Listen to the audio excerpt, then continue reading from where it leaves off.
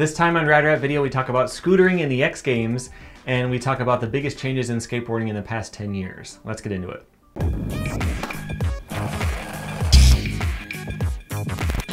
Welcome back to Rad Rat Video, the channel where you can learn something new about skateboarding 3 times a week. Every Monday, Wednesday, and Friday, we dig into something in skateboarding world and culture, from learning about tricks and history, to learning about your favorite pros, learning about skateboard video games, and a lot of other topics, thanks to this series, Ask Rad Rat. Got a couple good ones for you today. The first one is from Mickey Bones _, who asks, when do you think we'll see scootering in the X Games? Does scootering still need to cement its culture? In other words, do scooter kids need to grow up first in their 20s and 30s and beyond? Also, how much is the scooter industry's annual worth? There are some pro scooterers who are older adults in their 20s and 30s, but it's definitely not nearly as big as skateboarding, both from the amount of people who are involved and also from the outside corporate involvement. Like, no one's sponsored by Monster and stuff like that. Maybe there are a couple, don't correct me, but not from a major perspective. And so I think that there would definitely need to be a lot more interest in scootering at that level. Scootering is huge if all you want to do is ride around. You can go to a skate park and try to like ride up a bank and then fall over, but how many people are really taking it to the next level and getting really, really good compared to how many people do that with skateboarding? It's not really that close, and it's tough to find exact numbers. So I was looking up your question about the annual worth, and I wasn't able to find sales figures. If you look up scootering sales numbers, you'll see like scooters, like the kind you ride around on the bike lane on the road, not those kind of scooters. So it's tough to find exact numbers. So what I did was I went to Google Trends and I started to look it up and compare it to skateboarding. So if you take Razor scooters, the kind that's mostly used by kids who just like to mess around with them, I compare that to penny boards, which are the skateboarding equivalent, something you just ride around on, mess around with. Nothing too serious, but this is how they compare. So the penny boards are a lot higher, a lot more interest in them right now. So what I did was I looked up Lucky Scooters, and that is one of the bigger brands that I know about that sells like professional level stuff. And this is their chart for the last 5 years. It's been pretty stagnant, nothing too crazy going on. It doesn't seem like it's building and building and building. It just looks like it's kind of the same. So I don't really see scootering getting to a level where it's gotten big enough that it'll be accepted into the X Games. I think there'll be a lot of hurdles to jump with nobody really wanting them there.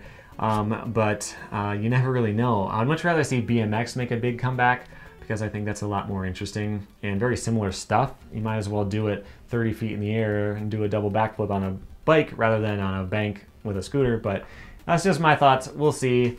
But I really don't think it's going to make it anytime soon, if at all. The next question is from Robert TRJ13, who asks, so I'm a new skater, so I don't know how skating was a while back. What's the biggest difference between skating now and skating 10 years ago? Well, you've come to the right place, because I've been skating for 16 years, but I want to go back, let's say 12 years, just before smartphones and stuff started to come out, because that's when the biggest change was.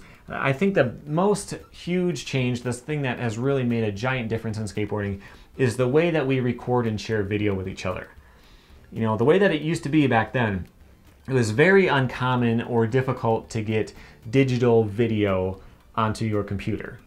You know, you might have a digital camera, and that could record a couple of seconds at a time, but you're not going to film a video part with it, super compressed, it's going to look really bad. The only reason to use that would be to share it online, but there's so many steps to take in between. The biggest thing that most people did was they would buy a capture card for their computer, and then you would hook your VCR or your camera, depending on what kind of tape you were using, up to your camera, up to your computer, and then you would record it from the camera to the computer.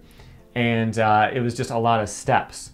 So let's talk about learning and sharing trick ideas and stuff like that. Back in the day, forums were really big. You would go onto a discussion board and you would talk to other people about tricks and all that. They've all seemed to pretty much died out at this point. But you'd go on there and you would talk about something and you would debate things, and no one would have any video to show. I remember this one time, there's a trick that Rodney Mullen does in one of the Plan B videos. He does a 360 nollie kickflip. Okay, it looks like this. And I remember this big debate about whether he's actually doing a kickflip or if he's kicking the wheel on the way around, which was completely ridiculous. But there was no way to get clean footage of it to put it online.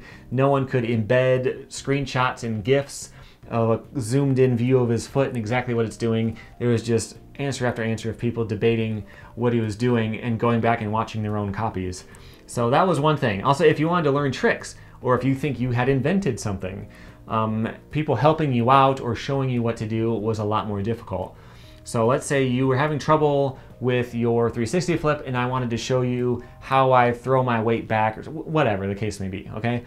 I can't just go out, prop up my phone, hit record, and then send it to you on Instagram 5 minutes later. What I would have to do was get out my camera, pull my battery pack off the charger, plug that in, go outside, set it up, record, then I would have to go back to my computer, plug in my stuff, open up the program, start the recording process, rewind the tape to the right part, hit play, hit record, get that clip, cut it, edit it, save it down, convert it so that it's compressed and smaller, find a file sharing website before YouTube, and then send that to the person. Hopefully that person can actually open the same type of compression format that you've used, and then they can watch it. So that was a big difference. It made it so much more difficult to do basic stuff like that. Nowadays, if you want to look up any kind of trick, you want to learn anything that you could ever think of, you can look it up online. And I may have taught it, other people may have taught it. There may be not a trick tip, but like 1,000 frame per second super slow motion clip of somebody doing it. And just getting information and seeing skateboarding and learning more about skateboarding is a whole lot easier than it used to be. As far as the actual tricks in the skating, you know, that has changed a bit too, but not quite as much as the way that we consume skateboarding and the way that we talk about skateboarding. So hopefully that gives you a glimpse as to what things were like. I'm sure you could go back another 10 years and it would be much worse, but that gives you a little bit of appreciation for how simple things are right now. So I hope that helped. If you have any questions for next time, there are 3 ways to ask me. There are links to these below. You can ask me on Instagram or Twitter, send me a DM, or on my website, radratvideo.com. You can fill out the form, ask Radrat, and send it to me right there, and I will take a look at it. But until next time, here's more videos you can check out. You can also tap my logo on screen right here to subscribe so you can keep learning new things about skateboarding 3 times a week. Thanks for watching.